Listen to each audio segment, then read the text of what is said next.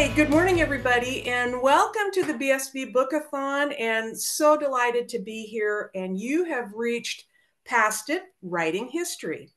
I'm Sheri Wohl. I'm not a historical writer. I'm a paranormal writer with BSB, but I am super happy to be here with this fantastic panel this morning. And I am delighted to introduce to you, in no particular order, Morgan Lee Miller.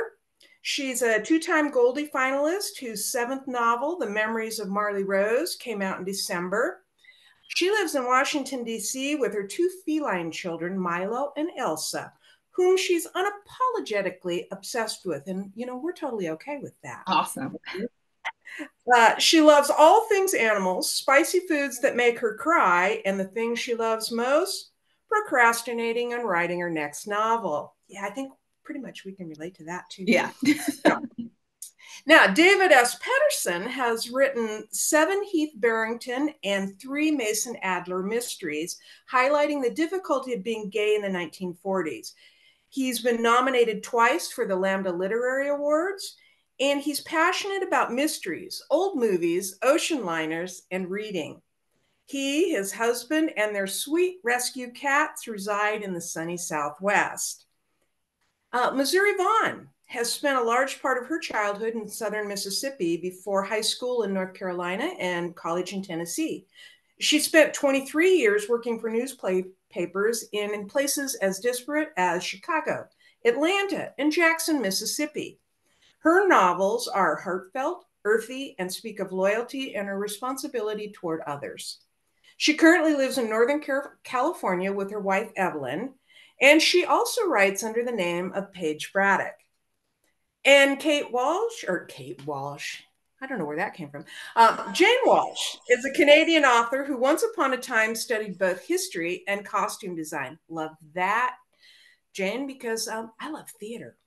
And now she puts those skills to good use by writing queer Regency romance novels. So welcome, everybody.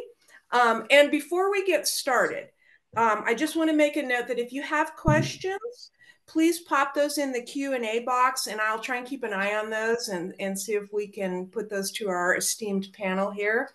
And just another note that if you want to see all our bright, shiny faces, make sure to use the gallery view. That way you can see everyone. So now let's let the games begin.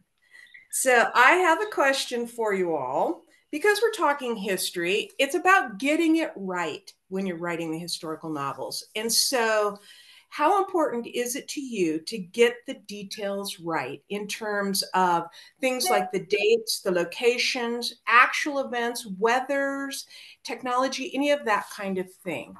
So I'm going to start with David. Thank you. Yeah, that's a great question. To me, the details are very important. I feel like if you don't get the details right, it detracts from the story. For example, if I'm writing a book set in Milwaukee in the 1940s and I refer to Wisconsin Avenue as Grand Avenue, some people may say, wait a minute, it became Wisconsin Avenue before the 1940s. So errors like that, I feel like they take the reader out of the story, and it's kind of jarring. So I prefer to be as accurate as much as I can. So those little details will flow by the reader, much like the words he said or she said. So I think people, if something's not right, they pick it out, they pay attention to it, and it just takes them right out of the story. But if the details are correct, they just flow right by it. Great, thanks. How about you, Missouri? What do you think? Where do you fall on this? Yeah, I definitely agree with David. You don't want something modern to seep in, and pull somebody out of the story, because you're trying to immerse them in the place and time that you're writing about. And one of the things I do, because I've only written a couple of historical fiction books, and both of them are set in Kansas in the westward sort of expansion era. And what I discovered doing research is that there are a ton of first-person accounts.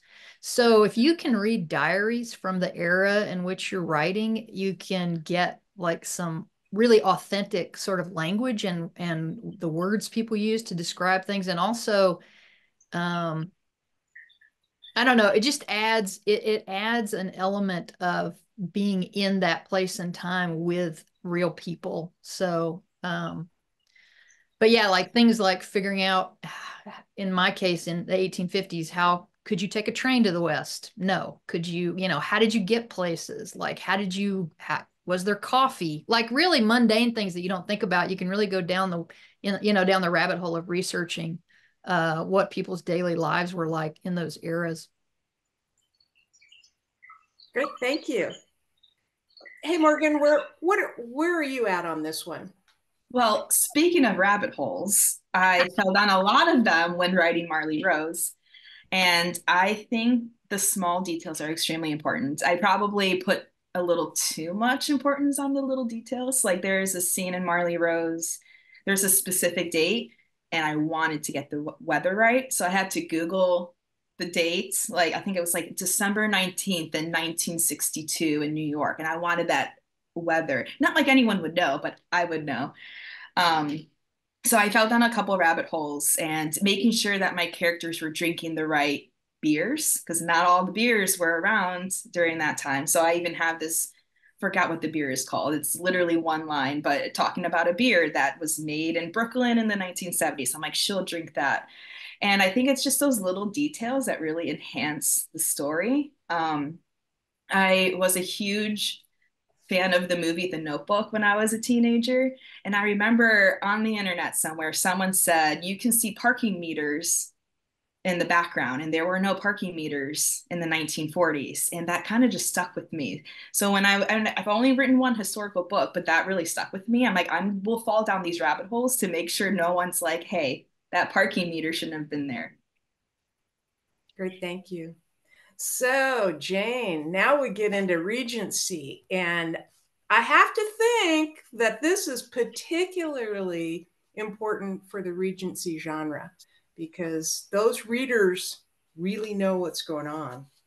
I would say yes and no. So I think it's a really interesting question because it's never occurred to me to say April 29, 1810, what was the weather? What was the moon phase? Was there cloud cover? I've never thought about that in that detail. I know that there are Regency authors that create almanacs for themselves that actually have a day by day, month by month, year by year schedule on all of these different events, like historical events, like what bills of parliament were passed, meteorological things.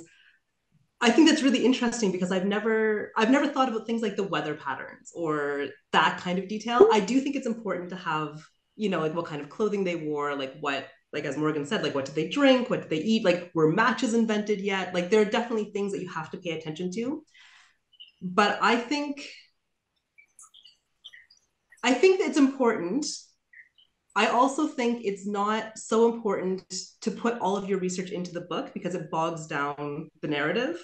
And you have to be careful about what you want to include to give texture and to give authenticity and believability and interest. But there's also, you have to make sure that you're not putting in so much that people think like, wow, like I'm reading like a 5-page pamphlet on, how they made bread, because that's not necessarily interesting to the reader. So you kind of have to know what to put in and what to take away. I do end up researching, I think most of all, turns of phrases, like etymology, like when did certain phrases originate and why.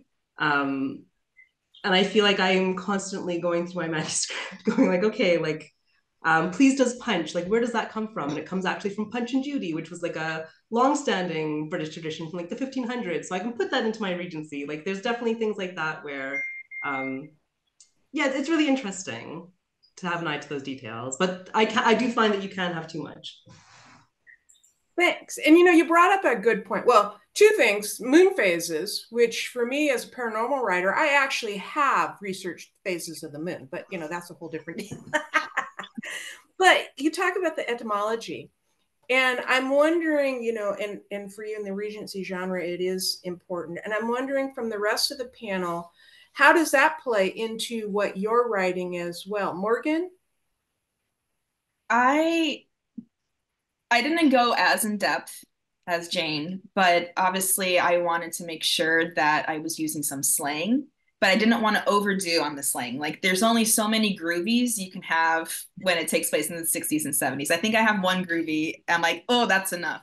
But when I was writing, and my story takes place really from the early 60s to now, I had a sheet or a tab open of 60s slang, 70s slang, and trying to just pepper in just a bit, but not overdoing it, because again, if you're constantly reading groovy or rad or whatever they were saying in the 60s, it's gonna kind of take away from the narrative. But it's definitely important to research how people were talking. Love it. Love it. Missouri, how about you? I think, like I was saying, reading people's diaries, you kind of get a real feel for how people actually talk to each other and talked about things and how they describe things. But one of the things I have really learned writing books set in the 1850s is our modern language that we use to describe gender did not exist. And the minute you start using any of that language, like there was a really great book, nonfiction called, I think the title is Redressing the American West, that a professor wrote about gender in the 1800s and sort of how we talk about gender evolved. So anyway, I'm always really careful to not modernize that. And I mean, both of my books, I have a female character who dresses as a man. And honestly, in that era, if you just put on guys' clothes, people just assumed you're a guy. Nobody even like talked about, the way we talk about the sort of continuum of gender now. So I don't know. That's just an interesting puzzle to solve when you're writing books like that.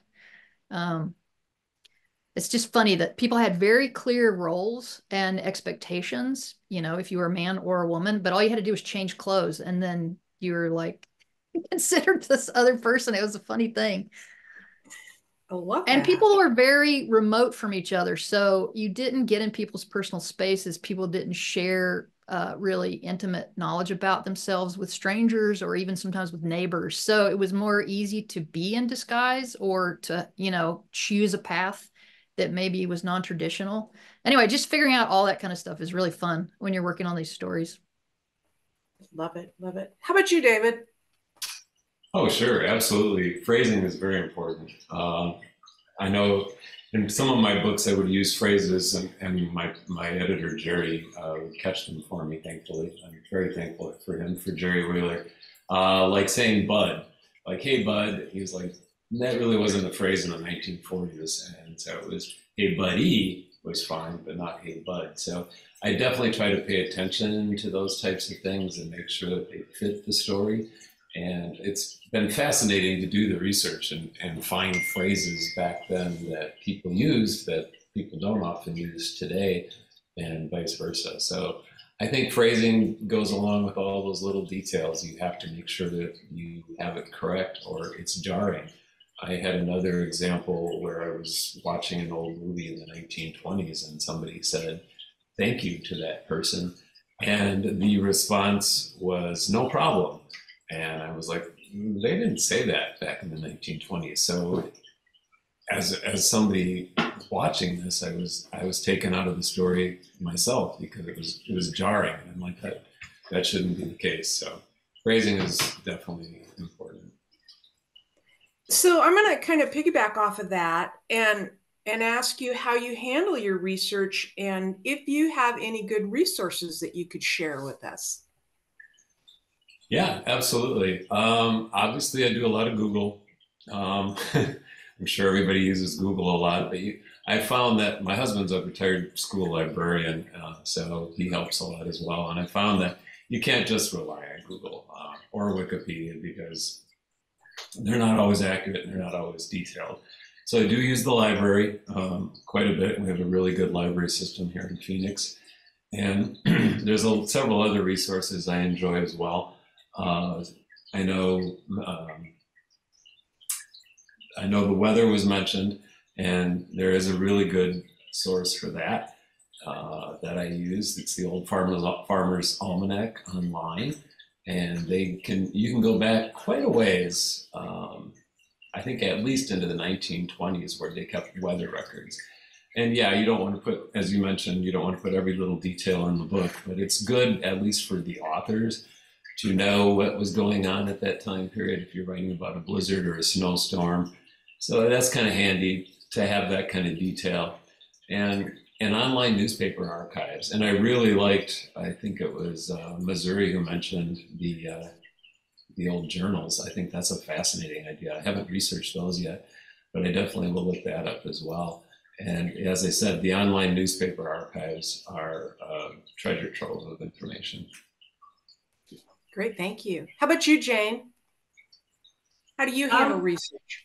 I also definitely Google. There's a lot of Regency authors. Like it's a huge genre in romance. And there's a lot of authors that have blogs where they'll write like a blog entry and then very helpfully they'll put their secondary source or primary source research kind of at the bottom, like to cite their sources. So it can be good to get a jump start on where to look, and then you get, you can look at the actual citation and get a deeper dive into what you need research on. So Google is definitely helpful. There's an online scholarly database called JSTOR, which I used to use all the time when I was in university studying history. And JSTOR is a collection of scholarly articles and primary sources that to get the full use of it, you should belong to a library or a school where you would have access to it. But as a free user, any one of you can join up by yourself by email, and you get access to 100 free articles per month. And there are certain things behind like a paywall, like you can't download articles without paying like a $35 fee, like that kind of thing. But the amount of access that you do have as a free user is, extraordinary. So I highly, highly recommend JSTOR to anyone looking for those things. And also, I have a personal contract with myself that I can only purchase one research book per contract that I sign with Bold Strokes Books. That's a good rule. To limit myself from going nuts and buying whatever I want. So some of the examples that I've bought for myself over the years, I do have a book of Regency slang, which is really interesting. For my current series, The Spinsters of Inverleigh, I bought The Georgian Seaside because my books are set in like this seaside resort town on the south coast of England. And this was a great resource. Like it had a lot of details about how much you would pay to rent a boarding house for like a weekend if you were going to the seaside, like really interesting details. And my favorite resource that I bought for myself was probably the Epicure's Almanac, where this is basically a guy in 1815 walked the streets of London and wrote a review. It's basically a Yelp review collection of this guy's visits to every bar and tavern and watering hole that he could find. And it's this huge, huge book where he just has so many details of different places he went to. And he had like a lot of scathing commentary. Like he would say things like, oh, the Crown and Boar Inn, where all the lawyers go. You must not go there. Like it's a very boring place with all the lawyers. So it's a fascinating, fascinating primary source analysis of like where to go to eat and what they would eat, that kind of thing. So anyway, I love research. I could probably talk for another 20 minutes. So those are my main sources. Those are fantastic, Jane. And can I just have to add a little note on the JSTOR because my master's thesis was on the 1872 vampire story Carmilla. Okay. And I was doing research one time and my thesis popped up as one of the sources on there. And I'm wow. I was all excited. That is I don't know if anybody ever used it, but it was pretty exciting. People do because my next book, I just signed a contract for a book that I'm publishing in about a year, and it's about there's some stuff in there about like the glove making business of the 19th century. And I was doing research and I found somebody's master's thesis on glove making in the 19th century. And I totally read her thesis. It was published in like 1995. And I was like, I wonder if this person has any idea that somebody is still using that research. Like it's definitely, people are accessing it, Sheri. People are reading it. Yeah, well, it was fun. It made my day. So, yeah, hey, Missouri, how about you on this one?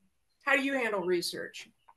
I have a very good friend who's a librarian who said that some days her job gets really boring, and so any weird questions I can send to her that she can research, she's very happy to help.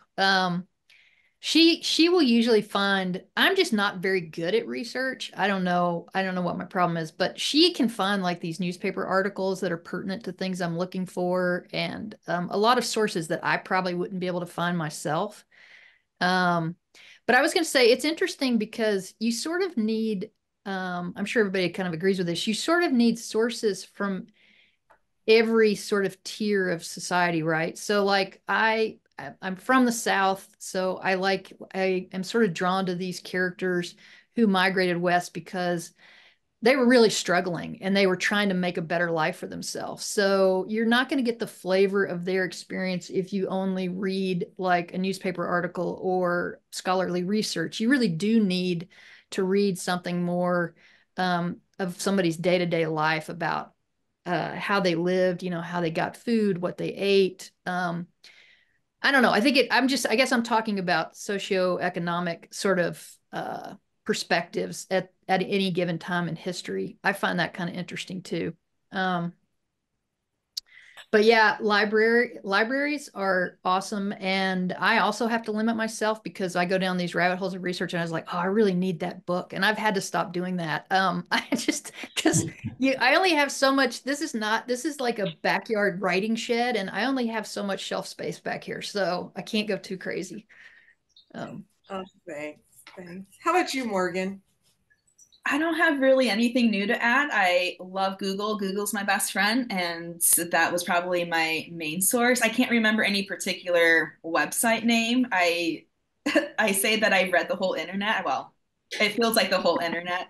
Um, I watched a lot of YouTube because you can find any kind of little documentary on anything I was looking for on YouTube.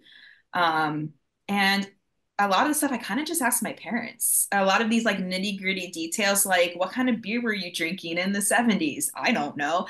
And just like these little things, what did you do for fun? What shows were you watching? And it's like those little details I got from my parents. And so that was really helpful too. I love it. I love it. Yeah. When you were talking about groovy, when I was a little kid, people used that term a lot. And I still find myself doing it today because it makes me laugh. It does make me laugh. I wrote it. I'm like, oh, I can't really take this line seriously, but they really did use groovy. And I was a big fan of the Brady Bunch. I love the Brady Bunch. And they use groovy a lot. I'm like, if Marsha Brady can say groovy a lot in the Brady Bunch, I can use it just once. Yep. I still say groovy. We should bring groovy back. Yeah, that's my response a lot of times to emails is groovy. And I say, it just makes me laugh. So it is a funny word. Yeah. It is. And Morgan, interestingly, I used to know these two older gentlemen, my husband and I, back in Wisconsin, and they were both in their 90s. They'd been a couple for 60 years. And I used to love talking to them too and getting firsthand accounts of what it was like to be gay back in the 1940s. And they had some amazingly fascinating and sometimes funny stories. So yeah, that's also, in person is always a great resource too. If you can. Harder and harder to find.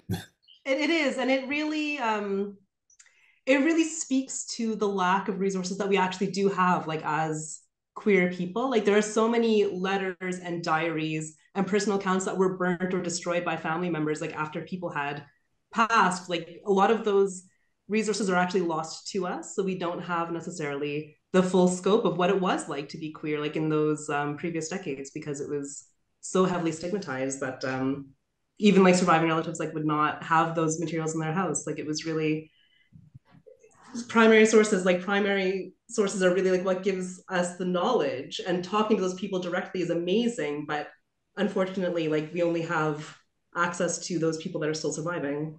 Exactly. And all the more props to you guys for doing this work with the limited resources that you do have and making these stories so great.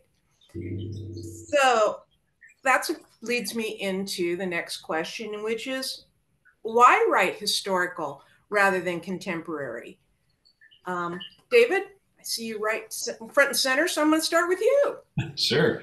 Yes, all my books are set mostly in the 1940s. There's one in the 1930s, and I get asked that question a lot. Why did you choose that time period? Why do you choose historical at all? And I guess the best answer to that is I grew up watching all those old movies that were set in the 1930s and 1940s, and I just loved them. I loved the era, I loved the clothes, I loved the cars, I loved the language, the dialogue. And As much as I love them, though, there were very few, if any, LGBTQ plus characters in them. And if there were in these movies, they were usually comic sidekicks or tragic figures with unhappy lives. You know, it's like, oh my gosh, if you're the subtext was if you're gay, you're going to lead a miserable life and your life is going to end up in tragedy. So as I grew older, I realized that really wasn't the case. I wanted to show through my writing that LGBTQ plus people have always been here. They've always been around. They've just often been in the shadows and frequently doing extraordinary things. And so through the writing, I just wanted to show that LGBTQ characters are just ordinary people who happen to be gay. Great. I love that. Thank you. How about you, Jane? Why Regency? I think a large part of it is that the first romance I ever read was a historical romance. This was 30 years ago. It was Joe Beverley's My Lady Notorious, which was strictly Georgian. But any of that kind of historical romance, I just absolutely fell in love with. I thought it was amazing. And I knew from like the first year that I was reading romance, I knew that I wanted to write historicals and publish them. Like it's been this lifelong dream, and I'm so grateful to have the opportunity to do that now. So I never had any other dream for publishing. Like I always knew it would be historicals. I never even thought about writing contemporaries. And I don't know if I have one in me. I think the research to do a contemporary novel is actually a lot more daunting because unless I wrote a novel about my personal experience, like my workplace, the city I live in, like I think I'd have to do so much research if I was writing, you know, a firefighter and an accountant. I'd be like, I don't know anything about those things, and the amount of research I'd have to do for that is more daunting to me than researching historical events or places or jobs for some reason. I don't have it. I don't have the interest in me, I guess, for writing contemporaries. I like that you write to the heart. Yes. How about you, Missouri?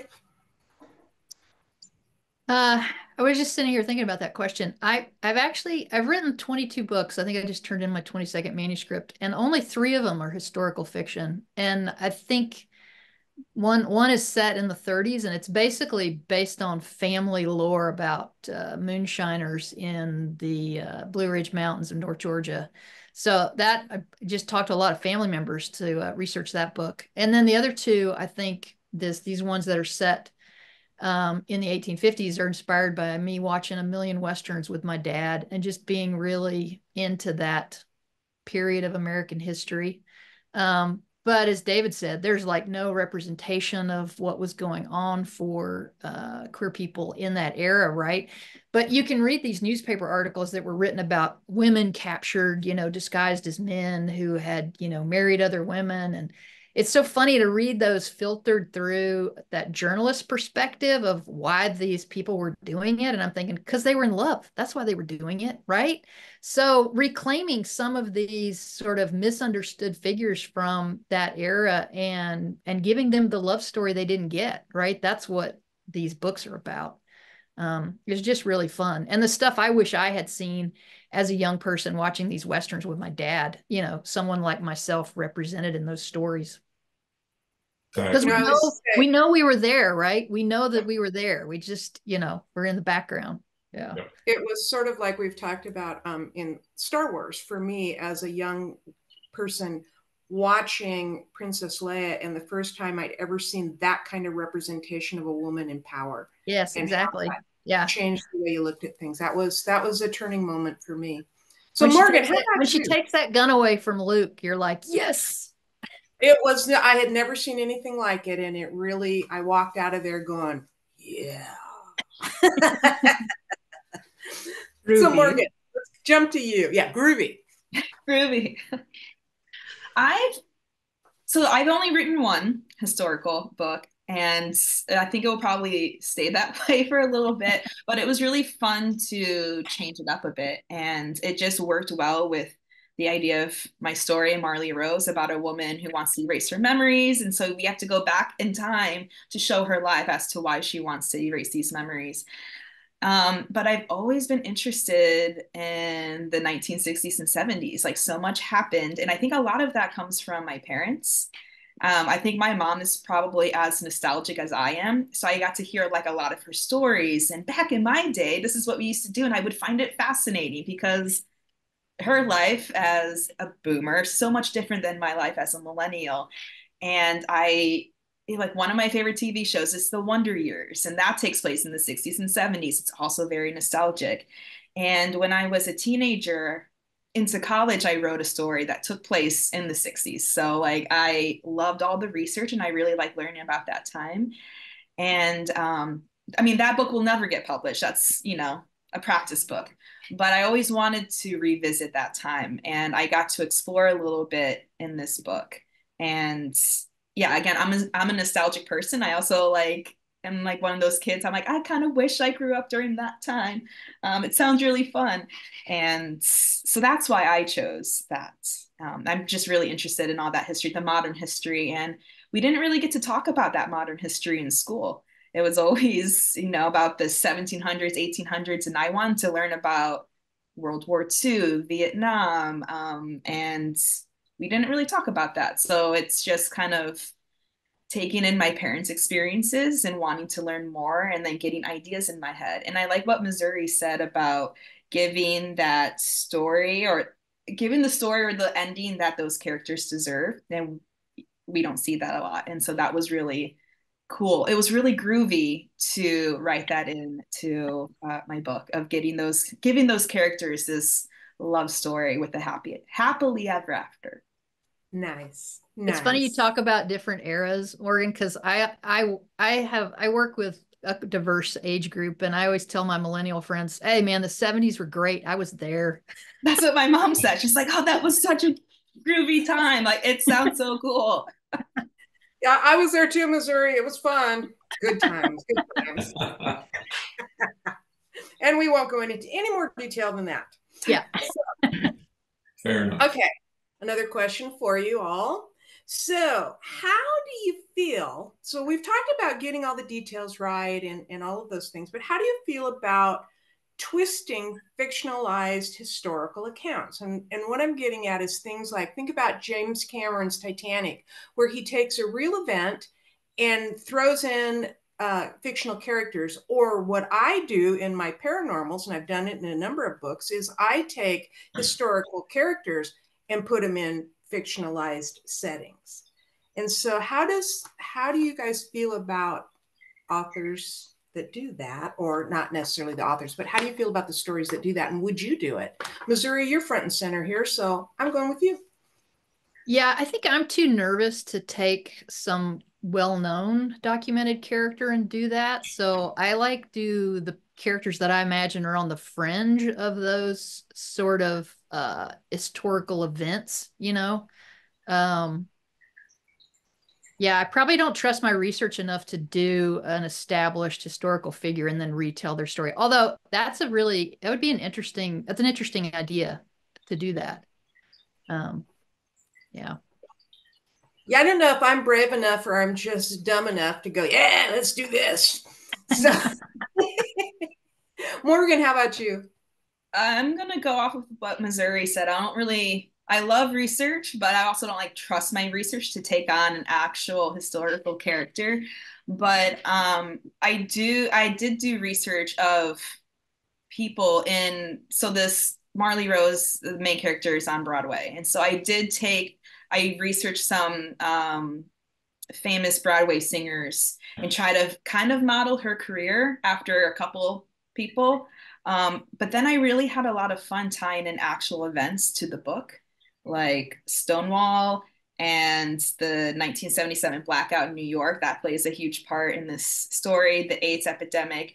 So there were actual historical events that were in this story, and that was really fun to write.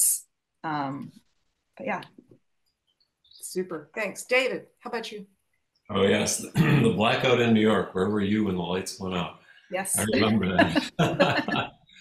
It's interesting because that's a fascinating question because there are kind of two sides to it or two parts to it. There's taking true life historical figures and putting them in a fictional setting, and then there's taking fictional characters and putting them in a real life historical event. And that's to use your example, that's what James Cameron did with Titanic. He took the characters of Jack and Rose and put them on the Titanic, which obviously was a real event, but Jack and Rose were completely fictional. And he did it so well that people actually think Jack and Rose were on that ship. And they weren't. It was totally fictional. Personally, I like it better with something like the Hindenburg or the Titanic if they leave those characters out, because the story itself is so fascinating to me. A Titanic movie that I really enjoyed was A Night to Remember, and that was based on the book. And I thought that did a fantastic job of telling the narrative without delving into the fiction. But Titanic was a great movie, and it certainly did really well. As far as bringing fictional characters into my books, or real life characters into my books, I do that on occasion, but they are, like Missouri said, they're usually background figures in my books. I don't, I wouldn't write any real life character into my book as a major character. You know what's funny? Can I just say this about the Titanic movie? What's funny to me about that is how swept away everyone got with that romance between those two characters, right? Even though we all knew how the movie was going to end, right? And it was funny. I have this memory of being in the theater and this woman sitting next to me was handing her friend the box of Kleenex and saying, here, you might need these. I hear it's really sad. And I go, yeah, the boat sinks. Everybody dies. Like, we already know that going in. Like, and they still managed to do this riveting romance story, right? Yeah, exactly. Yeah. Anyway. Yeah. Sorry, I just had to share that little anecdote. That's a good point. That was a good one. Yeah. Yeah. So Jane, how about you? Excuse me. I think this is a really interesting question. And I think it's a really important one. Like when I was studying history, I briefly considered going into museum curatorship.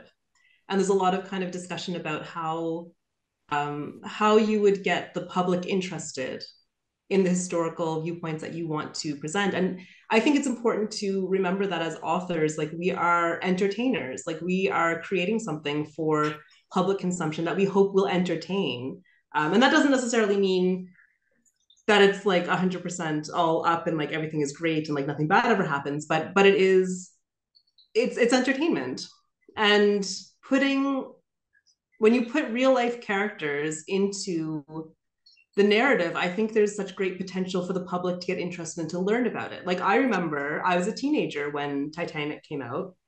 My sister was one of those girls that went to see it 10 times in theater. Like we were definitely a Titanic household.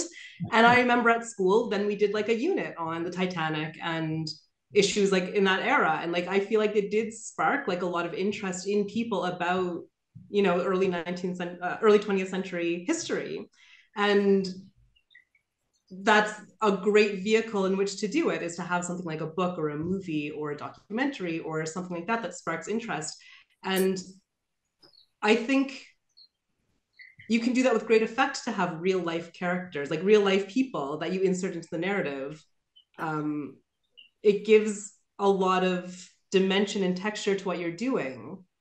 I don't know that I would do it either, but I wouldn't rule it out. Like I know there's a lot of Regency authors that have done that kind of thing.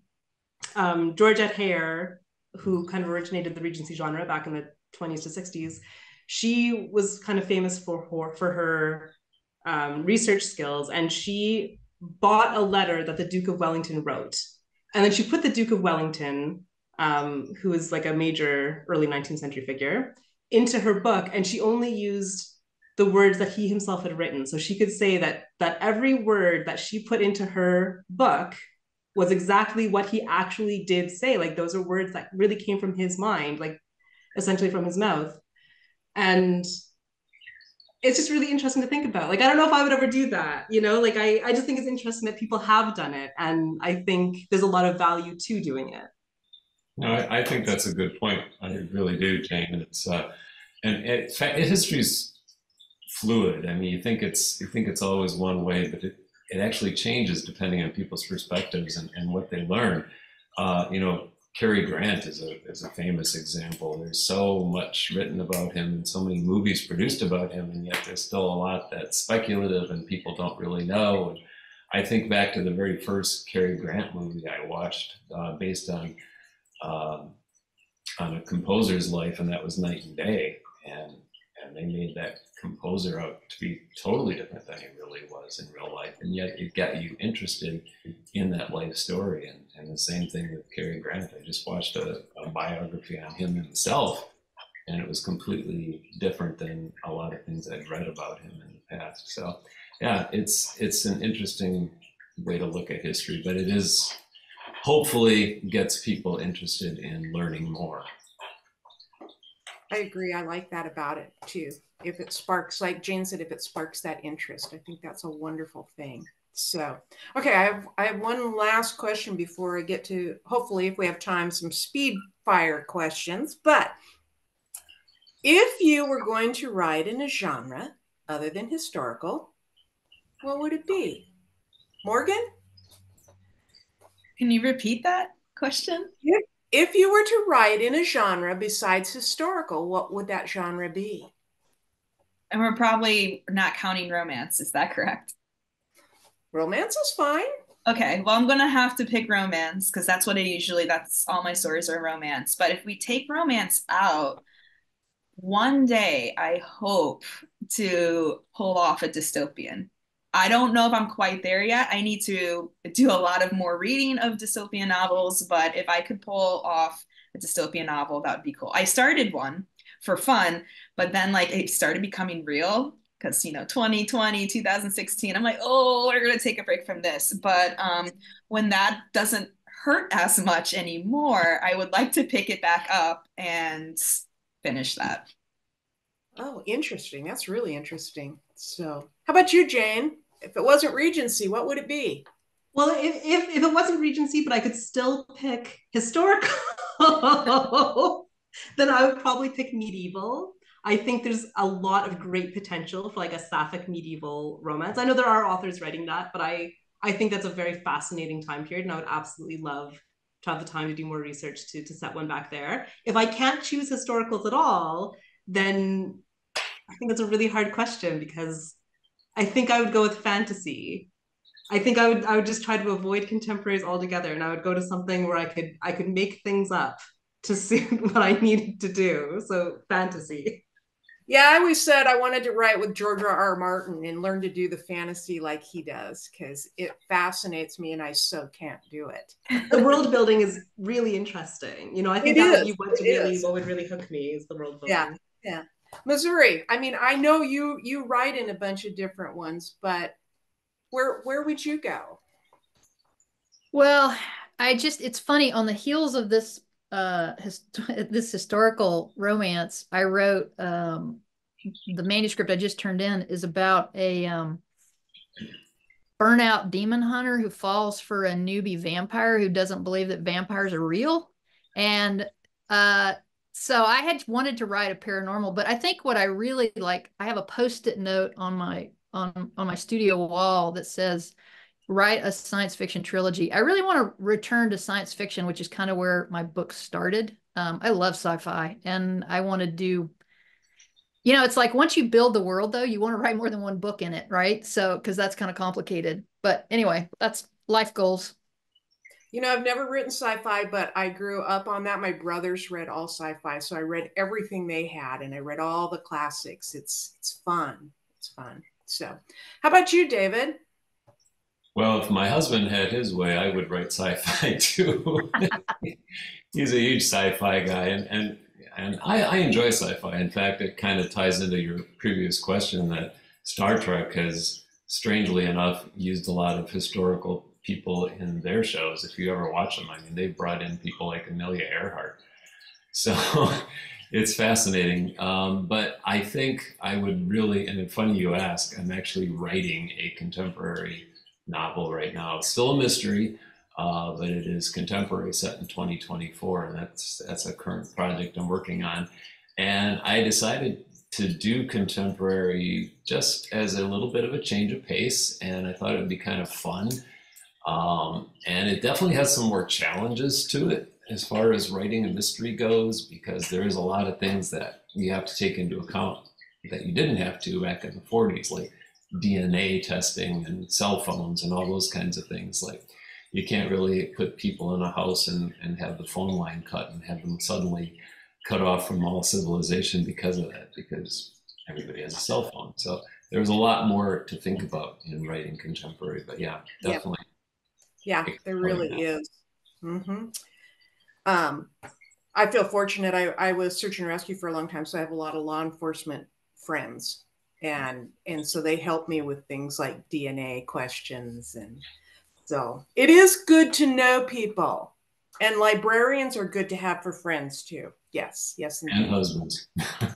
Yes, and husbands, absolutely, absolutely. Okay, so I have a few little rapid fire questions for you, just for fun to make this easy, especially because we're, like I'm gonna start with you, David, because of your books and everything. This seemed appropriate to me.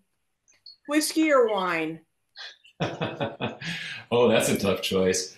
Wine wins with dinner and a nice whiskey afterward. But those two, yeah, I like them both.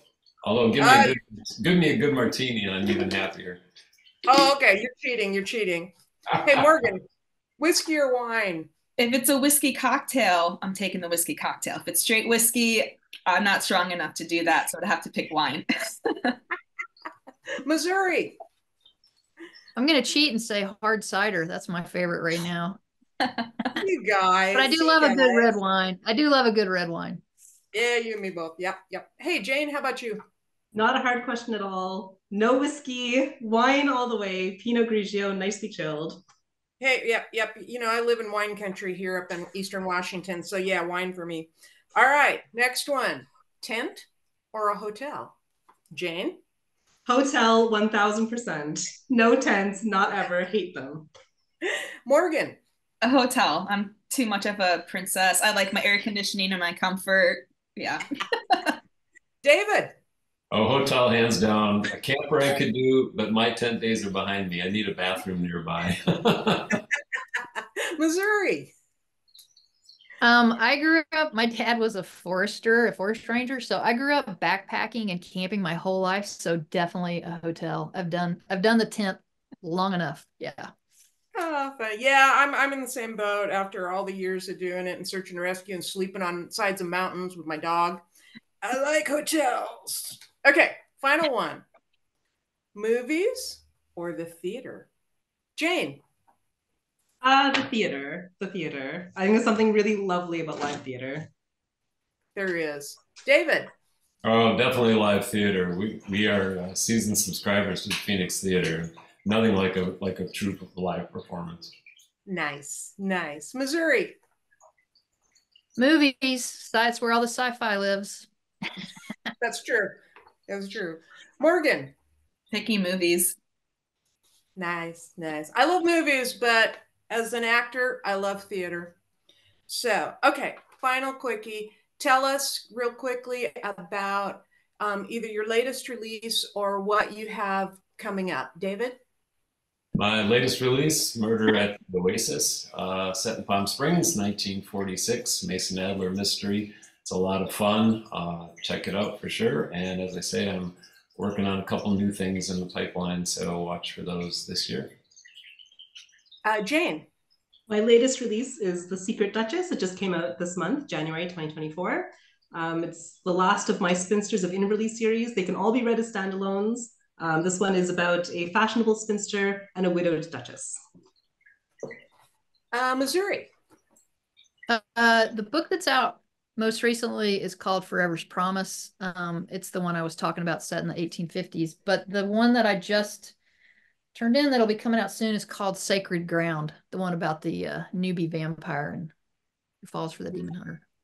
Oh, I'm going to love that because vampires and demon hunters are right up my alley.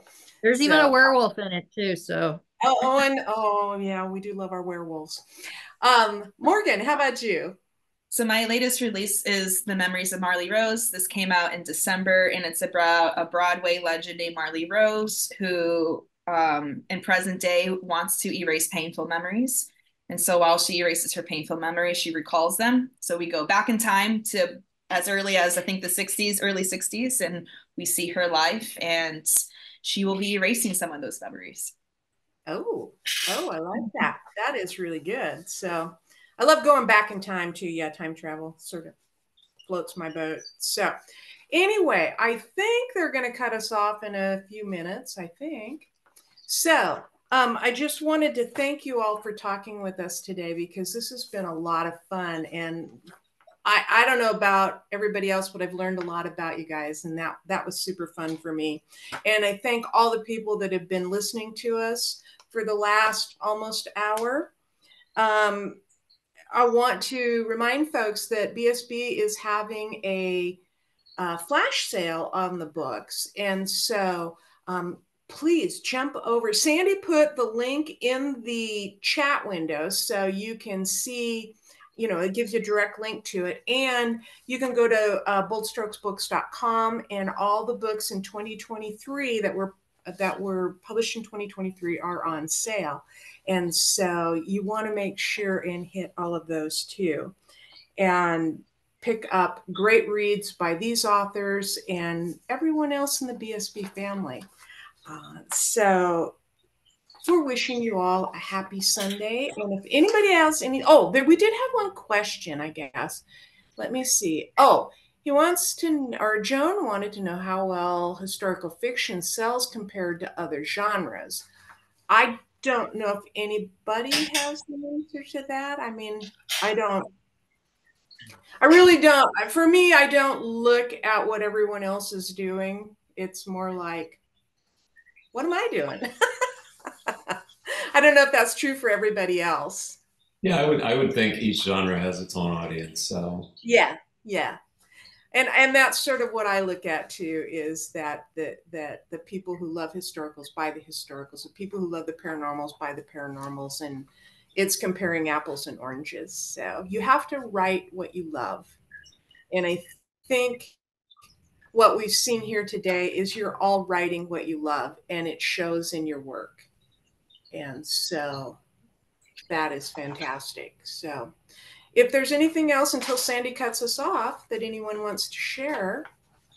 Just want to say thank you, Sheri. Great job. I really enjoyed it. And thank you to all the rest of the panelists and everybody watching. It was a lot of fun. Yeah, thank you. Thank you, guys. Thank you. Yep, this has been a lot of fun.